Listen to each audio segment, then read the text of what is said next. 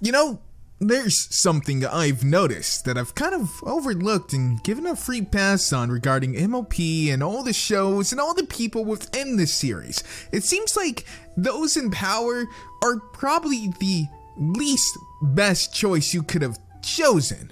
Twilight Sparkle is the princess of friendship, and yet she doesn't seem to actually understand what friendship is. Sure, it's okay not to completely understand 100% the subject you're the ruler of, but when you constantly forget the lessons that you've learned over and over and over again, then maybe it should call into question your fitness to actually be the arbiter of such a huge concept that is friendship. Now, I'm not saying that Twilight is just the worst choice, but she certainly wouldn't be my top choice. Even the elements at sometimes seem very unfitting, such as Rainbow Dash being loyalty, yet she seems to always be brutally honest, or Applejack's willingness to always stick by her friends, and her willingness to sometimes fib the truth or avoid telling the truth.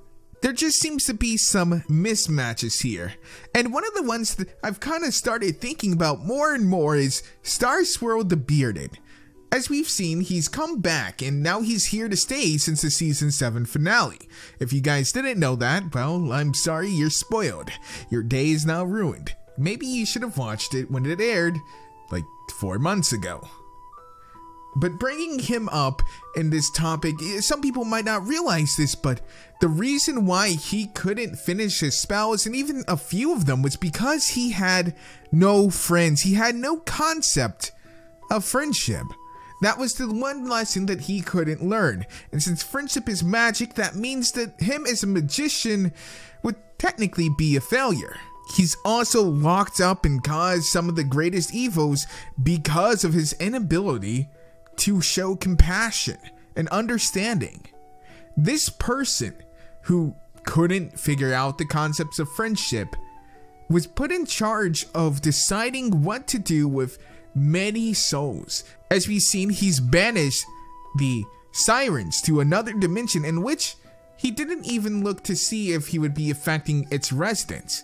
He wasn't even considering the fact that he wasn't just signing a death warrant for the sirens, but sentencing them to something that could have potentially have just been a long process of starving to death. A very, very inhumane way to die. This person is not someone that people should look up to. He's done a lot of good for magic in the society, but you have to ask at what cost. He seems to be a cold, callous person, and yet he's revered as a hero. He's almost on the status of a god. I don't think Swirl the Bearded is really a hero. I think he, in all rights, is one of the greatest villains in the series. And yes, I understand that the show likes to portray him as being good, as we're constantly hammered over the head with how amazing he was, how he changed magic as they know it, how he propelled Equestria forward, and how he even tutored the princesses. But history is written by the victors. In North Korea, those citizens revere Kim Jong-un as a deity, but we know him as a monster. You see, in this world, we've seen a lot of things that are kind of brushed aside as not being bad, despite if you stop and think about it, it's actually pretty horrible. It's no wonder that Celestia likes to punish people as harshly as she does, such as locking Discord in stone for over 1,000 years while leaving him cognitive of the time that passed, while putting Luna on the moon for 1,000 years when she had the ability to purify her as the main six did. Swirl goes with what is easiest and most harsh of a punishment for anyone he's gone up against. Instead of talking to the Pony of Shadows, he immediately mobilizes his group to incarcerate him, even sacrificing all of his friends first. He did not try any other method. He assumed that there was no reasoning. He assumed that because he's being opposed, that there is no redeeming factor or even a single justifiable reason to go against his word. He's like a totalitarian dictator. He wants complete and ultimate submission to him and his will. When Swirl first comes to our world in the series, we see that he's not this lovable character that we would assume someone like him to be. He's more cold and calculating. In fact, he almost completely disregards anyone else's input.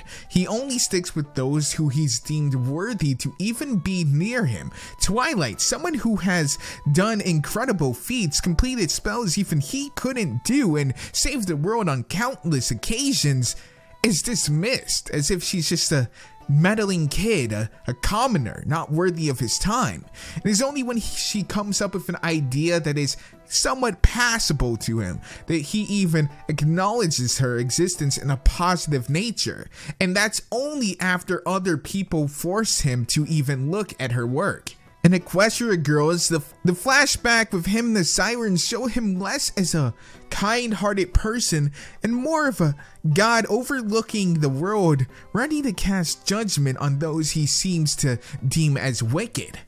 Even within the comics, where he's generally shown as being a decent person, he's very commanding and very controlling of those around him, even with the princesses themselves. When he feels Celestia is overusing the mirror, instead of confronting her and talking about it and telling her the dangers, he simply makes the mirror disappear. He doesn't first think to confront her, he thinks of simply removing the problem.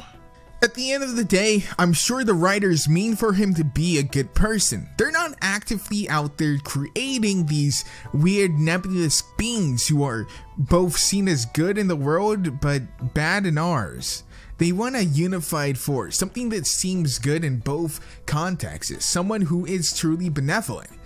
But they don't realize that there's actually a very fine line between a good ruler and a bad ruler. No one thinks that they're evil, usually. And usually sometimes the worst events in lives are caused by people with good intentions. Everyone wants to be a hero, but they don't want to have to make tough decisions. There's not really an option always to save everyone and make sure that everyone is happy. A lot of the times, someone's going to be sad. Someone's going to get hurt. And you'll have to shoulder that.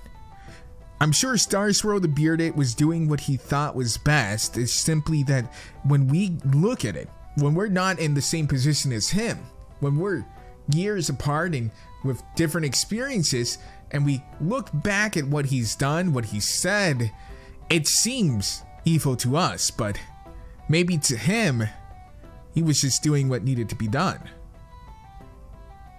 But hey, that's just what I think. I may see Swirl as being a bit of a twat, someone who's not really worthy to be looked up to, someone who did great things but at a great cost. But you guys can let me know what you think down below in the comment section. If you have a theory video that you want me to go ahead and expunge on, some sort of topic, or even an idea for a top 10, leave that down there too. As always, we really do appreciate if you like this video. And if you really enjoy these videos and you want to see more, go ahead and support us on Patreon. We have tiers from $1 to $50, wherever you want to go. And every little bit helps. As always, I've been Moliminous. I thank you guys for watching, and I'll see you in the next one. Wow, that was a spoopy theory video, just like you guys love, just like the Celestia being Hitler one and all the other ones, like where Twilight's the villain. You guys love these, and I love making them for you, so be sure to check out that Patreon. There's a video popping up here on your left that you can go ahead and click. It's YouTube's choice. It's what YouTube thinks you're gonna love, so you should probably trust YouTube. God knows that I am right now, that I am trusting YouTube doesn't screw me over. Also, be sure to pick up some merch from our TeePublic store, linked in the description as well, because being naked is a crime, and if you have to clothe your naked body, you might as well do so with some fashionable apparel. It's selling like a god church. Follow me on Twitter, which can't be linked because YouTube's dumb, at Moliminous. which should be at the very least in the description. I hope you guys enjoyed.